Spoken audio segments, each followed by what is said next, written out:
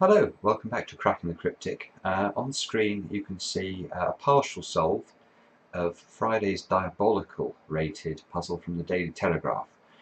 These are very, very difficult Sudoku puzzles, appear on Fridays each week, and yeah, we tend to, at the weekends, we run through some of the logic involved in the final steps. So the black numbers were the given numbers. If you want to do it from the start, just have a look at those. The blue numbers, or the blue big numbers, are numbers you could get relatively easily. And then the pencil marks, the small numbers you can see, are the pencil marks that I was relying on at the point that I started to make progress with the final steps. Now, what I'm going to talk about firstly is a red or wild goose chase that I went down, and I thought it might still be worth just covering it because it is some interesting logic. I focused in on this 4-9 pair here, and I noticed that both of these cells could also contain the numbers 4 and 9, and that got me wondering about this a uniqueness point. So I think if I just remove these two possibilities, if I remove the 6 from here and the 5 from here, you could see, hopefully, that if we ended up with these 4 squares containing these 4 possibilities, this puzzle would have a fundamental problem, because it would have 2 solutions. And what do I mean when I say that? Well, I mean that if in the printed solution this was a 4 and this was a 9, so this was a 9 and this was a 4, we could stare at that and we could say, well, how could we have told that this was intended to be the correct solution? Because if this was a 9 and this was a 4, and this was a 4 and this was a 9, that would be equally as valid. There is no way that the internal logic of the puzzle can tell you which of those 2 solutions is the correct one.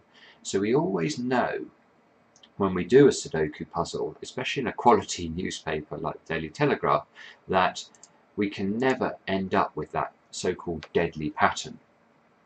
So I was looking at this, and I had this 5-6 pair at the same time, and there's quite an interesting thing that's going on between the choices with this 5-6 pair and the fact that we have a 6 here and a 5 here. In particular, I could see that it would be impossible for there to be a 5 or a 6 anywhere else in column 6.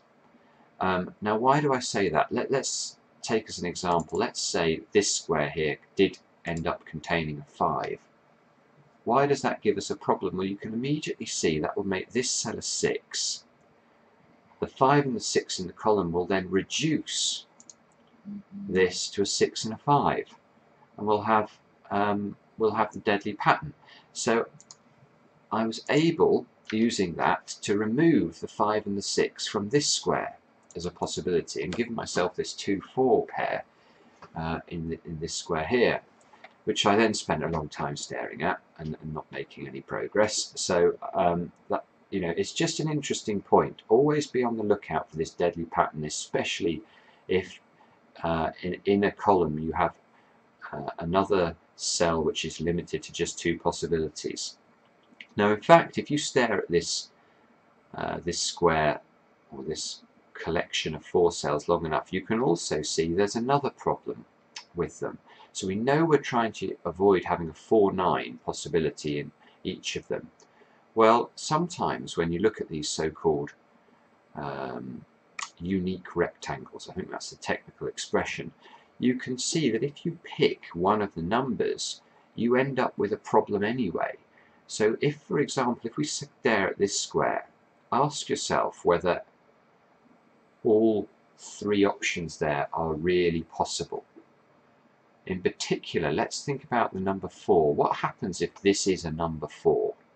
If this is a 4, this is forced to be a 9. This is forced to be a 4.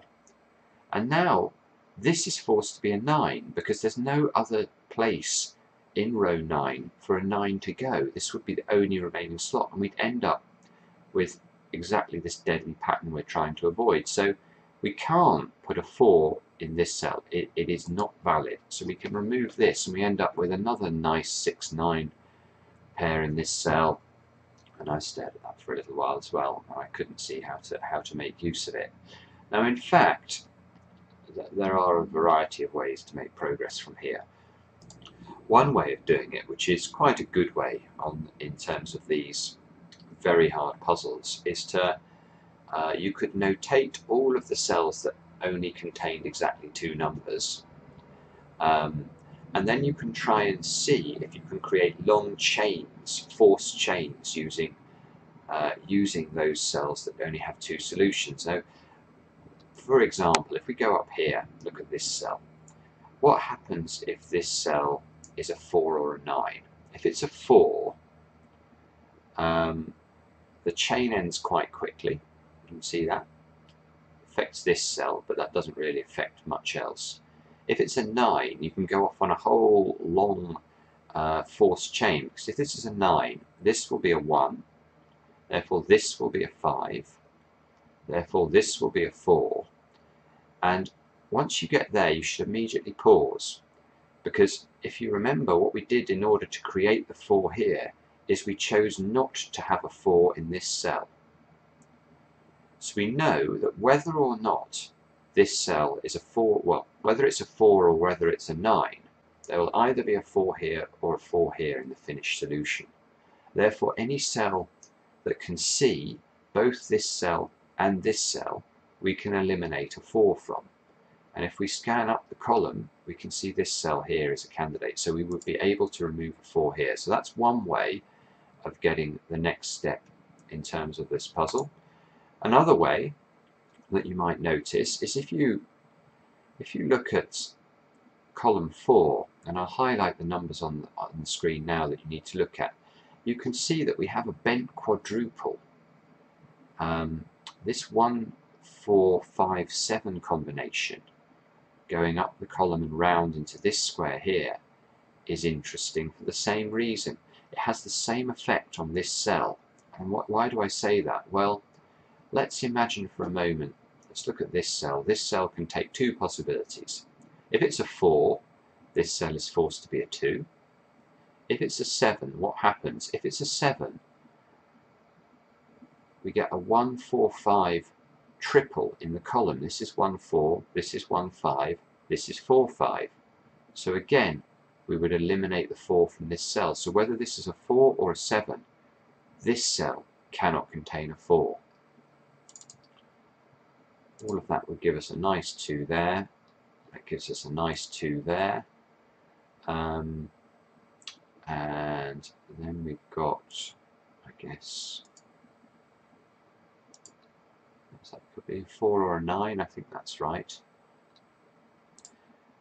And once again here, you should take a quick stare at the grid. We've covered this next technique a lot in the past, but it's the Y-wing.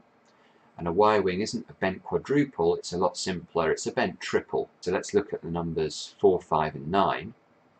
So we have a 4, 5 here, a 5, 9 here, and a 4, 9 here. So it's a triple, but it's sort of not all in the same column. It's slightly bent, but this cell here, this third component of the triple, does share a box with this one, so that there is an interaction of the logic between this cell and this cell. And you can see here that, again, if we go to the central cell of the Y-wing, which is always the place to look, that's the so-called pivot cell. If this is a 5, what happens? So if this is a 5, this is forced to be a 4. If, on the other hand, this is a 9, this is forced to be a 4. So again, we have this sort of interaction where we know that the finished solution will either have a 4 in this square or it will have a 4 in this square. So that allows us to hunt round the grid for cells that can see both this square and this square, because we know those cells can't contain a 4. Now, the obvious candidate here is this one, where we have the only possibilities left of a 4 or a 7. Well, the 4 is definitely not possible. And once you remove the 7 from this square, the puzzle really does collapse, because then we get the 7 here, the 8 here, that gives us an 8 here, etc., etc., and it all becomes rather easier from that point forward. So quite a few different techniques covered today. The first 2 techniques to do with this unique rectangle down here were of no help to solving the puzzle. So sorry if you only want to know the techniques that definitely work. I thought it was interesting also to cover those techniques that sometimes don't take you along the right lines, but might do on the next Diabolical Sudoku. But thanks for watching. If you enjoy the channel, please tell your friends about us, actually. We're trying to grow our audience over time, and that really helps. Do subscribe to the content if you enjoy it, and we'll see you again soon on Cracking the Cryptic.